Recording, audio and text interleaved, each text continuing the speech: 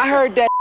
What? Stay up, Cain! Ooh. Don't die! Nigga, that wasn't me. Trying to act all caring and sensitive. Yeah, that was you.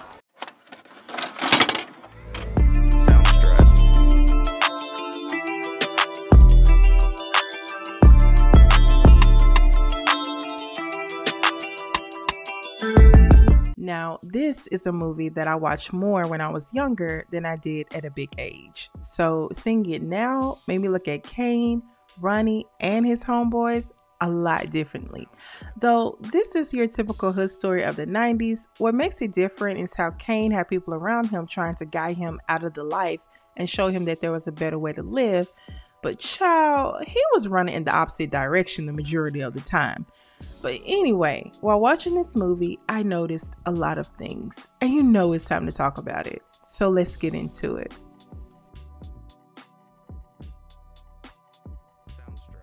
Before the movie officially starts, we meet two of our main characters, Cain and O-Dog. They're in this corner store, and at first glance by the store owners, they are already presumed to be thieves. They are followed from every corner of this store by this lady, all the way up to the register. And then when they finally buy what they came for, this guy doesn't even want to give them their change. And for him to be so scared, why did he think it was a good idea to say this? I feel sorry for your mother. What you say about my mama? And then it goes from 0 to 100 real quick when O-Dog lets out his inner bishop. It turns out it was only $6 in the register, but lucky for O-Dog, there was more cash in the store owner's pockets. Now, all of this was happening way too fast for Cain, and he was over it at this point. Child, they came to this store to get some drink and left out cold-blooded murderers. Well, O-Dog was the murderer and Cain was just an accessory to it. But anyway, the movie officially starts. It's here that we get a backstory for Cain. We see him as a little boy chilling outside with the neighborhood fellas until his mama catches him and swiftly tells him to get his ass in the house. Remember this guy. His name is Pernell, and we'll see him later. Cain's mama was a drug addict and his dad, Tat, was a drug dealer. Again, bad combination. But as Tat is playing cards with the fellas, he takes this as the opportunity to ask this guy about his motherfucking money. But child, this guy starts talking king shit to Tat and walks right into his own demise. What, I'm supposed to be scared now because you got a pistol, motherfucker? I told you I'll pay your monkey ass when I feel like it. Better suck my dick. When the other men try to talk some sense into Tat and calm him down, he shuts that shit down real quick. Fuck you tripping off of? You owe me some money, motherfucker! Hell no, but here you go. Anyway, Cain witnesses this, and unfortunately for him, this isn't the last time he sees his dad kill someone or do bad things like this. As we can just about guess, Cain had a traumatic childhood. We fast forward to a few years later. Cain is now graduating high school, barely, but hey, a diploma is a diploma. After leaving his last day of school, he goes to see Pernell's baby's mama, Ronnie, and Pernell's son, Anthony. Pernell was the guy that little Cain was talking to at the beginning of the film. Cain goes to check on Ronnie and Anthony every once in a while to make sure they're straight and don't need anything.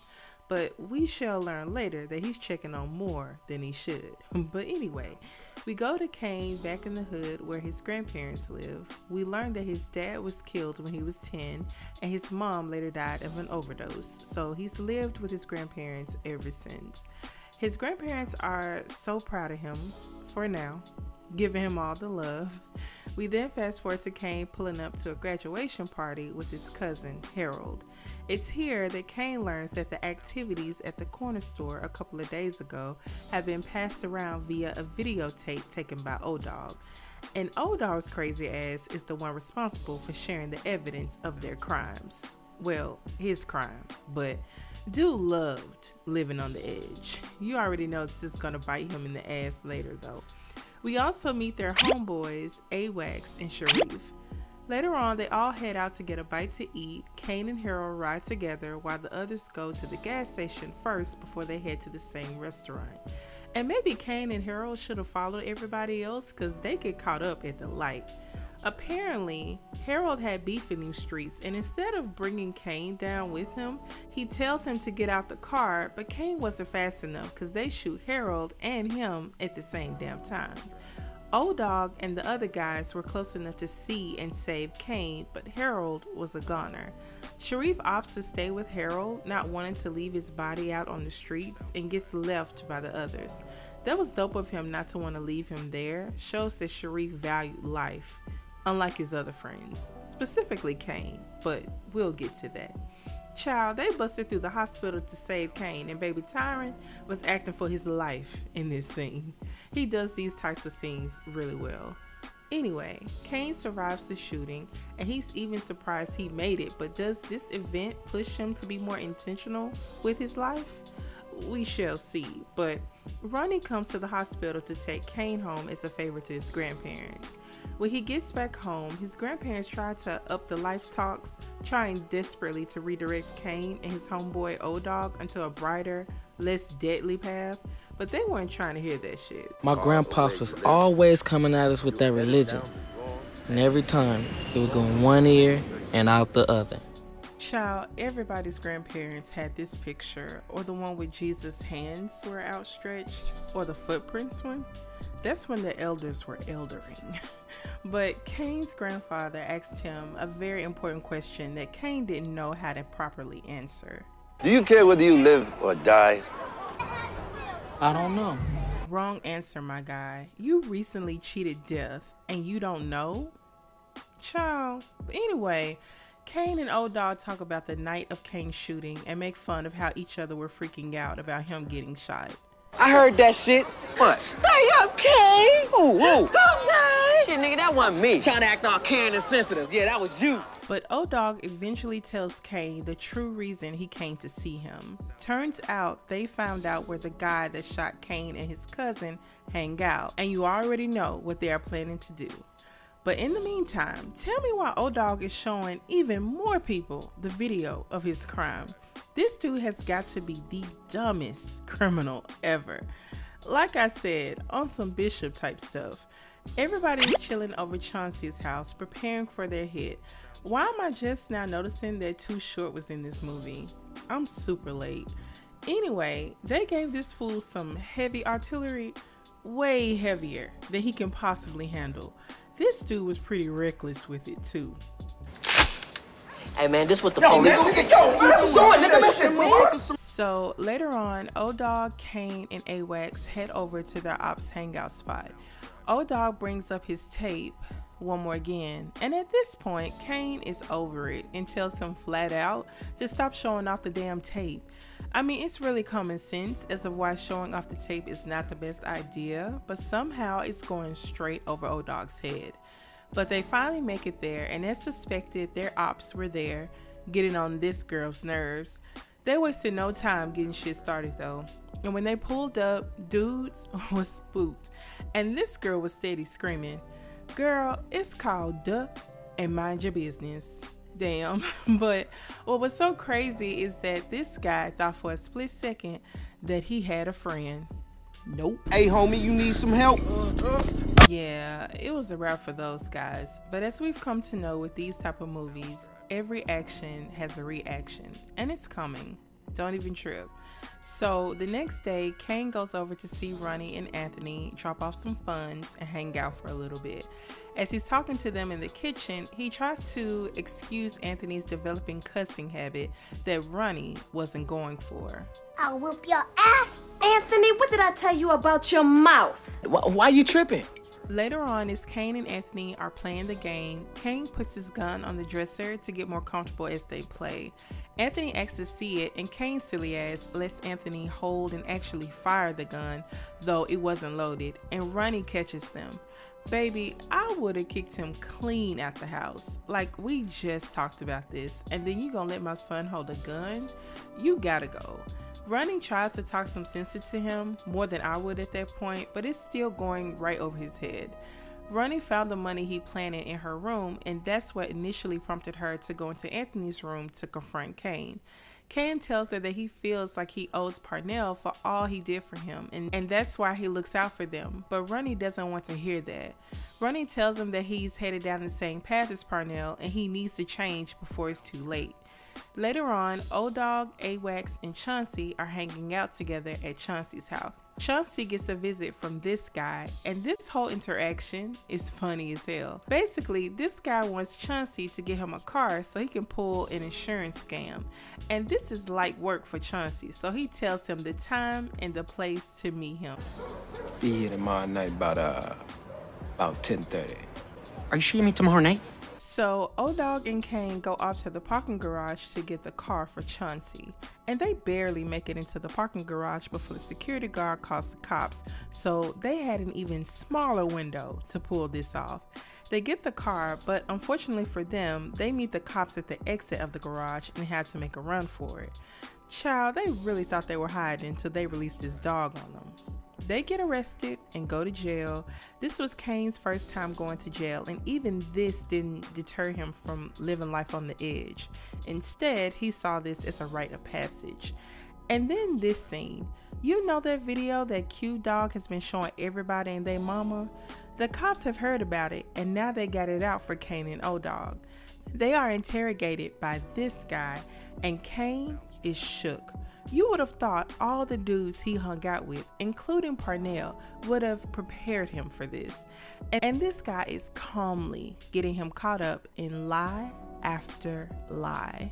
But you bought the bottle of beer at 12:15. Yeah, it was 12:15. Exactly. If I'm not mistaken, it was Now 12. you see something? You done fucked up, you know that, don't you? And this interrogation must have really stressed Cain out, because he was chained to the toilet for a hot minute. Come on, brother, you wasn't there long enough to catch the HIV. Fuck you.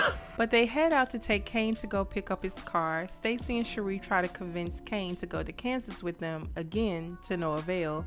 His happy ass is still trying to stay in LA. For what reason, I don't know. Stacy brings up how Cain's trying to stay for Ronnie, but Cain swiftly shuts that down, being that she's Parnell's ex-girl. We learned that Parnell is in jail for life without parole, so really, what can he do or say? But at this moment, Cain is not with it, or at least that's what he wants these guys to think. But Cain gets his car and he's ready to ride the streets of LA, but he's missing an important accessory for his whip. And this unsuspecting fool is gonna give it to him. Child, Cain follows this guy to the burger spot to jack him for his rims, and this scene was hilarious. I want your motherfucking Dayton's and your motherfucking stereo. And I'll take a double burger with cheese. What? I'm noticing all the GTA San Andreas references in this movie.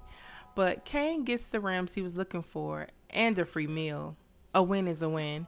And if Cain wasn't already into some shit, he takes it one step further and starts mixing and selling drugs. Like father, like son.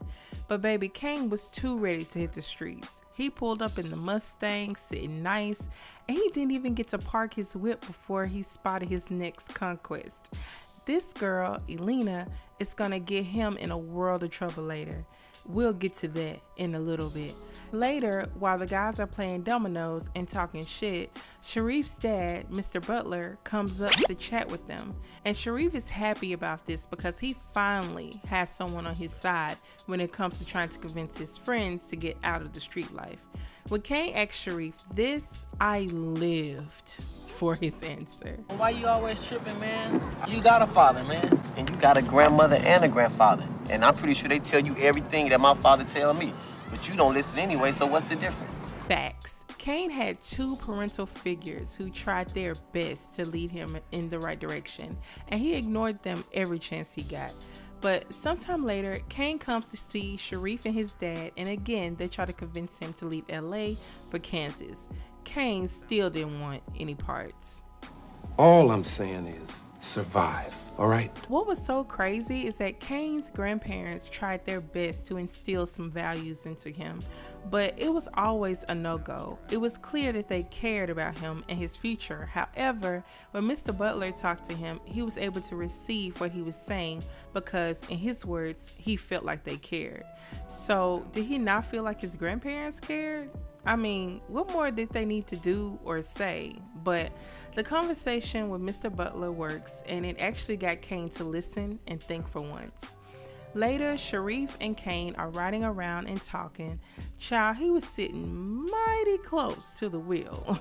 But anyway, Sharif asks Cain if he met up with old girl from the barbecue, Elena, and it turns out Cain already slept with her and insists he used a condom. Sharif tells him that he heard about other dudes possibly talking to old girl too and warns him, but Cain claims to have it all under control. But later on that night, they are pulled over by the cops, and of course, these cops give them a hard time. They pretty much kidnap and beat them, then decide to drop them off in enemy territory, or what they assume to be enemy territory. But thankfully, the so-called enemies ended up being good people who take them to the hospital to get care. We go to Ronnie and Anthony, who are getting ready for bed. Anthony asks why the police beat Cain and Sharif, and Ronnie is honest with him. She tells him that there are hateful people in the world, and those hateful people chose to hurt Cain and Sharif. Anthony then asks if Cain is gonna die, and Ronnie tries to ease his fears by telling him that he's not. The next day, Ronnie goes to see Cain in the hospital. She tries to encourage him to cheer up, but Cain is just not with it. I ain't got shit to smile about. You alive, ain't you? Yeah, and who says that's good? This dude is just... He's cheated death twice already, and he's still ungrateful. Anyway, Ronnie tells Cain that she's landed a job, and Cain doesn't even pretend to be happy or excited for her. She goes on to tell him that the job is in Atlanta and tries to encourage him to go with her. Then Cain asks this. Why you so worried about me? Why shouldn't I be? Cain isn't with it at first, but he starts to think about it more and more as the night goes on. He considers how much he cares for Ronnie and Anthony, and how he didn't want Anthony to grow up like he did. But anyway, we go to Ronnie's going away party, and the whole crew is there. And Ronnie's regulating, per usual, trying to count the beer, making sure it's some left for her boo. Still friend at this point, Cain, and making sure certain people don't smoke in her home. Child, it's a mess. But later on, Ronnie calls Cain inside to talk to him. They couldn't even make it to the room before Chauncey tries to shoot his shot at Ronnie. And you already know Cain wasn't going for that. Yo, Ronnie, I'm gonna catch you later though. Cain, me and you, baby. Cock blocking motherfucker. But when they make it to her room, she asks him if he was gonna leave with them, and Cain is still dragging his feet and talking shit like this. Ain't nothing gonna change in Atlanta. I'm still gonna be black. Ronnie goes on to tell him that Anthony asked her if he was gonna die, and goes on to ask him again if he was gonna leave with them. This time he decides to give it serious thought, which gets Ronnie so excited that she kisses Cain. He tries to resist it at first, but you already know what happened after that. Yeah. This is a meme. This is not me. I had a few people ask that.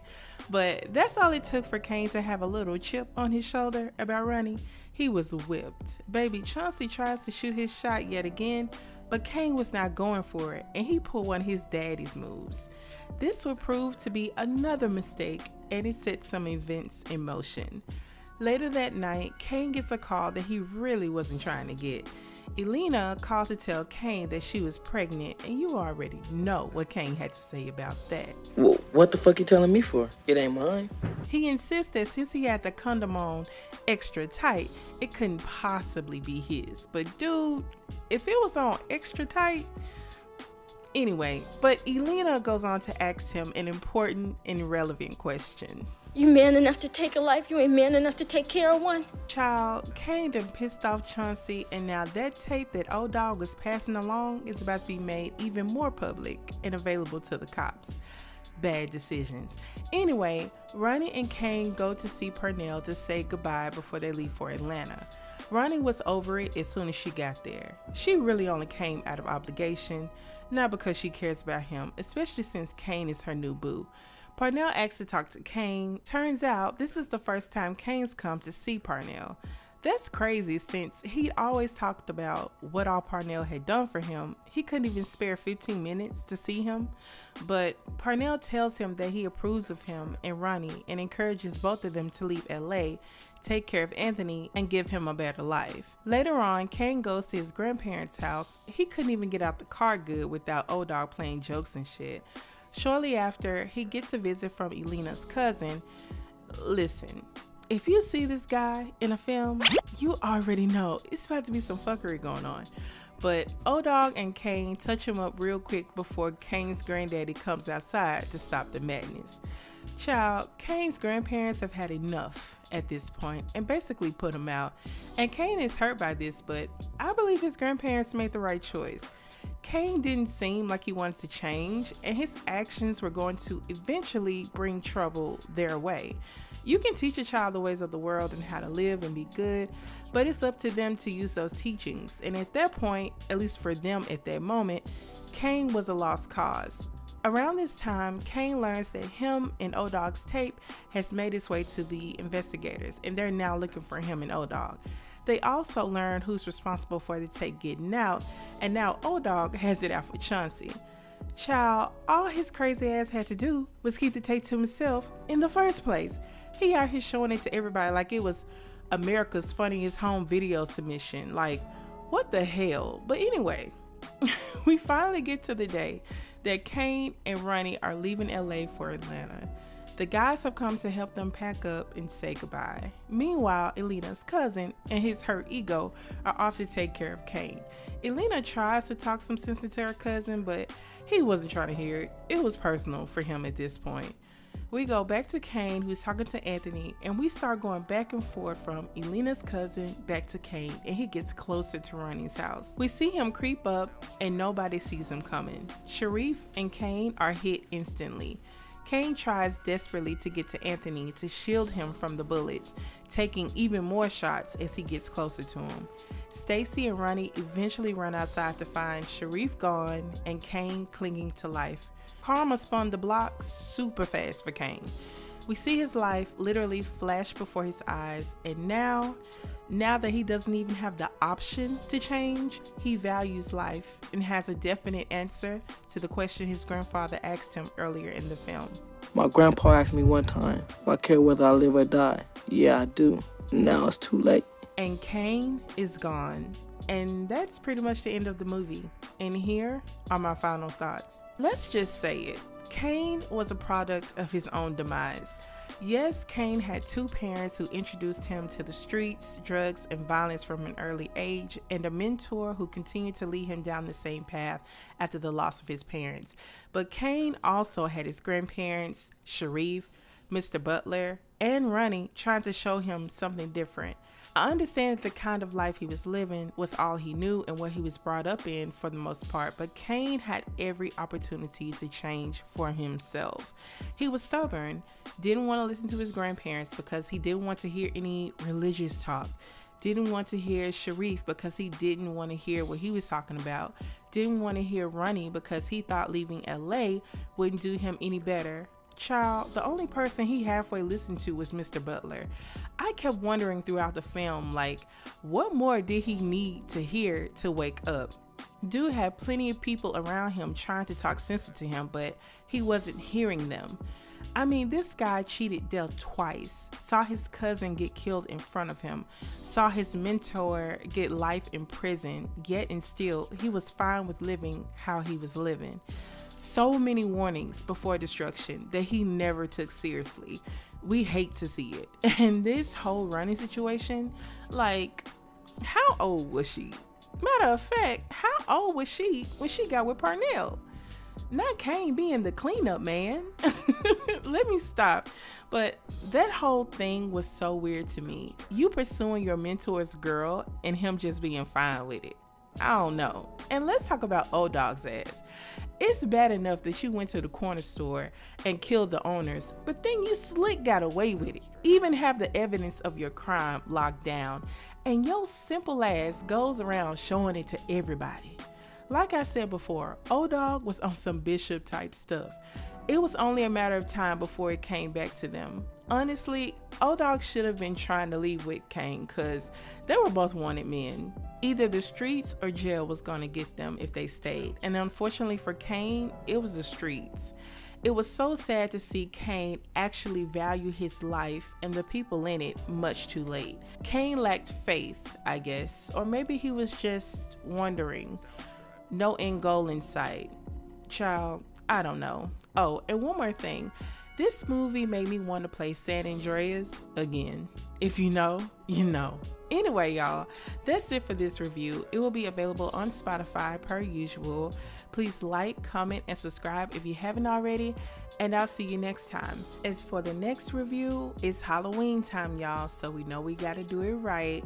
So all I'm gonna say is 2001 legendary rapper, legendary foxy actress, and another actress who doesn't age, who has legendary family ties.